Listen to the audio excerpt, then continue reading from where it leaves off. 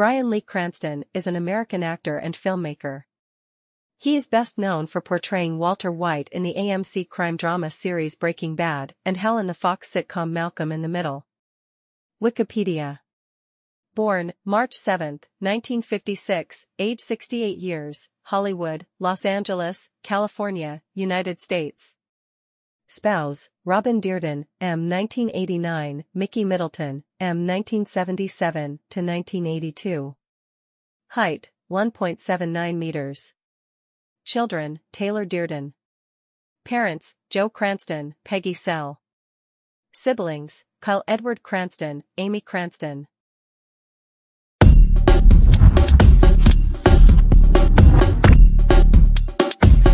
Bryan Lee Cranston was born on March 7, 1956 in Hollywood, California, to Audrey Peggy Sell, a radio actress, and Joe Cranston, an actor and former amateur boxer. His maternal grandparents were German, and his father was of Irish, German, and Austrian Jewish ancestry. He was raised in the Canoga Park neighborhood of Los Angeles, and also stayed with his grandparents, living on their poultry farm in Yucaipa. Cranston's father walked out on the family when Cranston was 11, and they did not see each other again until 11 years later, when Cranston and his brother decide to track down their father. Cranston is known for his roles as Walter White on the AMC crime drama Breaking Bad, 2008, Hal on the Fox situation comedy Malcolm in the Middle, 2000, and Dr. Tim Whatley on 5 episodes of the NBC situation comedy Seinfeld, 1989. For his role on Breaking Bad, he won the Primetime Emmy Award for Outstanding Lead Actor in a drama series for Times,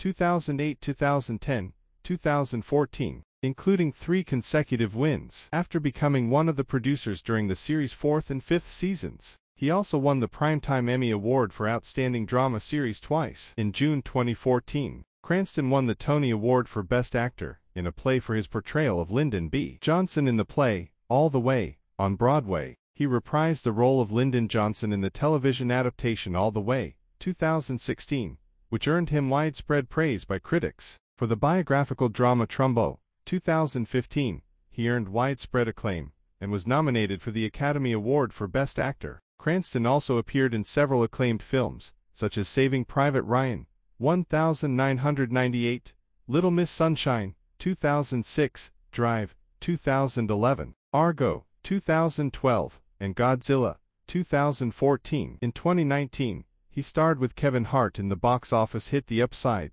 2017. Family. Spouses. Robin Dearden, July 8, 1989, present, 1 child. Mikel Louise, Mickey, Middleton, November 10, 1977, April 8, 1982, divorced. Children. Taylor Dearden. Parents. Peggy Sell, Joe Cranston. Relatives. Kyle Edward Cranston. Sibling. Trademark. Powerful deep voice. Trivia. For his role on Breaking Bad, 2008, he was named one of the 8 actors who turned television into art. In the cover story of the New York Times Magazine, September 11, 2011, the last name of the first Blue Ranger on Mighty Morphin Power Rangers, 1993, was named after him. He did various work as part of the crew, voice-overs, etc., so the Blue Ranger's full name became Billy Cranston. Met his wife, Robin Dearden, on the set of Desperate Monday, 1986. He was playing the villain of the week, and she was his hostage held at gunpoint. His favorite episode of Malcolm in the Middle, 2000, is the first season episode, Roller Skates, 2000. He spent 6 weeks, before filming, learning how to roller skate. In his younger years, he spent 2 years traveling around the United States by motorcycle with his brother. Always grew a beard and mustache during his hiatuses from Malcolm in the Middle, 2000. Became an ordained minister when he was in college as a part-time job. Such a huge fan of baseball that his wife threw him a surprise 40th birthday party at Dodger Stadium. Was singled out by frequent Malcolm in the Middle, 2000, director Todd Holland during his Emmy Award speech in 2001. Cranston had been overlooked that year, and Holland proclaimed that he would stand up here soon. Cranston was subsequently nominated for the first time the next year. Once did voice acting for the English dubbing of Japanese animation, or anime, under the name Lee Stone. When asked what his favorite thing is about his wife Robin Dearden, he replied, "She still gets giddy when she sees a firefly." Received an associate degree in police science from Los Angeles Valley College, 1976. Did not seriously pursue acting until he was in his late to as his parents, who were both actors, did not want him to follow them into the business. Impersonated Brad Garrett's Everybody Loves Raymond, 1996, voice shortly after losing to him for the second year in a row at the 2004 Emmy Awards. The crowd laughed hysterically, as did Garrett himself. Saw the face of his daughter Taylor Dearden projected onto Krysten Ritter in a pivotal scene on Breaking Bad, 2008, as her character lay dying, which made him cry, but he snapped back into character and the image went away. Has played Eric Sullivan's character's father on Malcolm in the Middle, 2000, and wrote recommendation letters for his college applications. He said his acting heroes are Dick Van Dyke, Jack Lemmon, Rod Steiger and Spencer Tracy. Has a dog named Sugar, saved from a Los Angeles pound. Is a part owner of the independent theater cinemas Palm Door and Palm Desert, SIA. With his fourth Emmy Award victory for his performance on Breaking Bad, 2008, he tied the record of Dennis Franz, NYPD Blue, 1993, for the most wins in the category, Outstanding Actor in a Drama Series. Peter Falk also won 4 Emmys for his lead performances as Columbo, 1971, 3 of them as Outstanding Lead Actor in a Drama Series, in 1972, known as Outstanding Continued Performance by an Actor in a Leading Role in a Dramatic Series, and 1 as Best Lead Actor in a Limited Series. Spent part of his youth on a farm with his grandparents in Yucaipa, as his family lost their home in foreclosure. His Trumbo, 2015, co-star Helen Mirren called him one of the greatest American actors. His daughter, Taylor Dearden, studies theater at the University of Southern California, has run in for marathons. At one point, he considered becoming a police officer. Honored as Grand Marshal of the 2006 Sherman Oaks, SIA, Street Fair by the Chamber of Commerce, for his leadership in the community and his protection of children, through Kid Smarts, 2003. Produced his Kid Smarts, 2003, safety video with his Malcolm in the Middle, 2000, crew during one of their weeks off. He won the 2018 Laurence Olivier Award for Best Actor in a Play, for his performance in Network at the National Theatre in London. Enjoys playing the drums and traveling to Hawaii. Interviewed in 2015, he named On the Waterfront, 1954, as his favorite movie. Attended and graduated from Canoga Park High School in Canoga Park, CO, 1974. Asked by The Hollywood Reporter's Matt Belloni, which one of his movies he would most like to have deleted from his filmography, Bryan was quick to nominate Amazon Women on the Moon, 1987. He starred in 3 movies that were nominated for the Best Picture Oscar: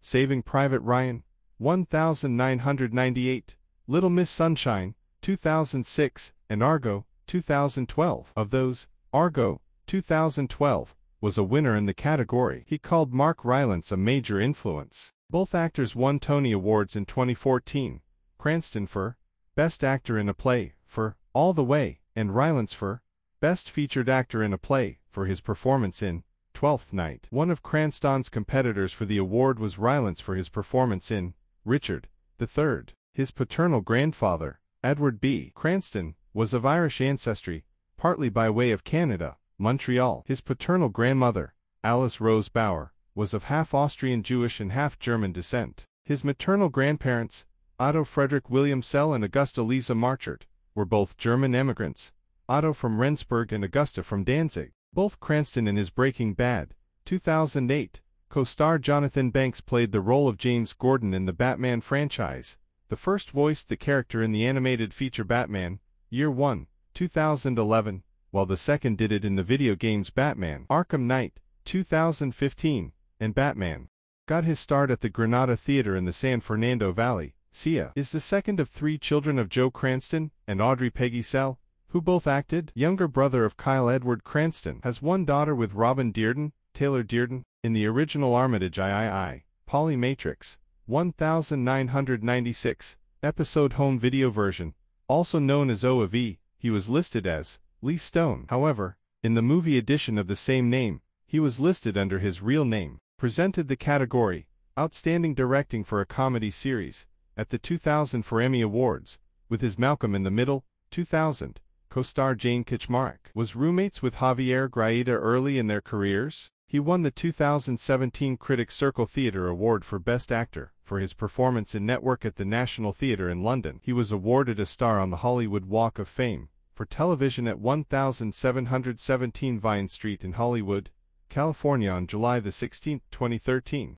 Began his acting career appearing in commercials for Preparation H, Shield deodorant and Coffee Mate. He has appeared in one film that has been selected for the National Film Registry by the Library of Congress as being, culturally, historically or aesthetically, significant, Saving Private Ryan, 1998. Born at 10:52 a.m.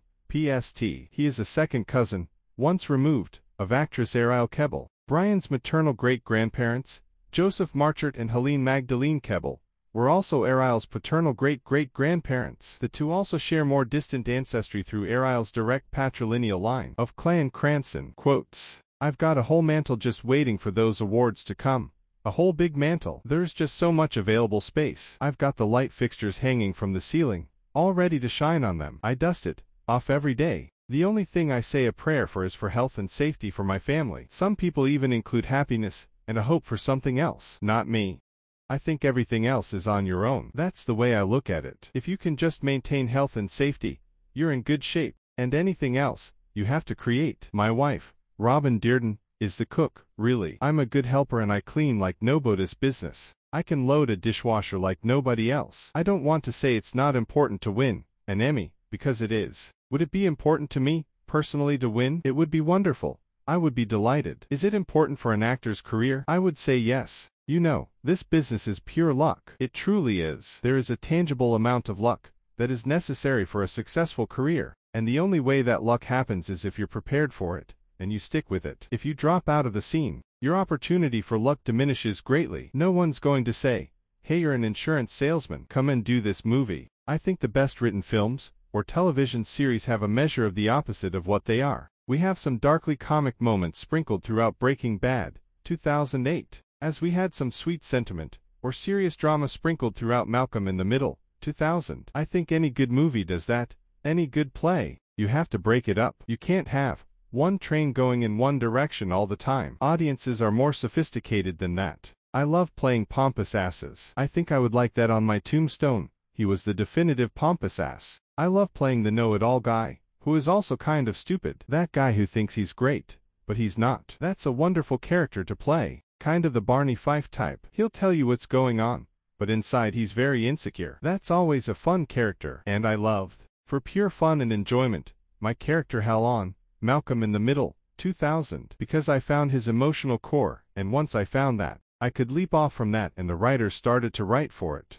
And that core was fear. Hal was afraid of everything, every single thing. He was afraid of heights. He was afraid of failing as a father. He was afraid of getting fired. Someone would walk into the room and surprise him, and he'd yelp, because he was afraid of noise, afraid of a lot of things. That lent itself to a lot of humor, but it was also a true emotion that you could lock in on. I don't even think about the money when I consider roles. I turn it over to my agency. Money will come. I respect it, but I don't thirst for it. I wish Americans thought more like Europeans. When it comes to money and work, they take time off. They do what they love. We think work is the most valued commodity. Really, the most valued commodity is time. I don't really relax. When I sleep, I relax. I don't have hobbies. I don't collect things. I enjoy creating. Stars have much more power. I'm the star of my show Breaking Bad, 2008, and I have the power to try to sway opinions. Absolutely. And that's the reason you want to become a star as an actor, to be able to have more control of your destiny. Actors basically are the type of person that with 3 seconds left, we want the ball. Give us the shot to make it or miss it. We'll take the lumps if we miss it, but we want the chance to get the glory. An acting coach of mine, Shirley Knight, a great actress, said that it's the actor's arrogance. We want the chance. Give it to me. We know plenty of people in life, back in Little League or whatever, who'd say, "Oh, please don't hit it to me. Please don't hit it to me. Oh dear God, please don't make me have to make this decision. Please don't make me get on stage." There are those people, and then there are those of us that say, "Give me the shot. Let me take it." 2011. On spending 2 years riding motorcycles around the United States with his brother when he was younger, it was just to confuse boys running away. My brother was on the verge of becoming a deputy sheriff, and I was grappling with whether I wanted to be a police officer or an actor. So we got on our motorcycles, and just left California with no plan. I had $70 in my pocket, and that soon ran out. We got odd jobs wherever we could. We worked at cafes, in carnivals, at beachfront hotels selling suntan lotion, earning just enough to get back on the road. We camped everywhere. The cheaper the better. Just a patch of grass was all we needed. A few times we stayed at midnight missions, in Texas and Louisiana. And those were always scary. They were like prison. First of all, they take all your clothes, because they don't want you to leave before the sermon. You're standing naked with all these alcoholics, getting a cold shower with a bar of soap the size of a quarter. Then you're given a blanket and a bunk, and you try to get some sleep in a room full of people, with the worst gas in the world. All night they're farting and belching and coughing up blood. The next morning, you get your clothes back, but they all smell like booze and sheet. And then you listen to proselytizing while choking back Melba toast and canned orange juice. Honestly, after sleeping in a mission, I bet prison would be a breeze. 2011. On getting into acting, when I was 16 I joined the Los Angeles Police Dep't Explorers in the West Valley. Then I went to LA Valley College to study police science, and my counselor told me I needed to take some elective courses. Salary, Breaking Bad, 2008, $225,000 per episode.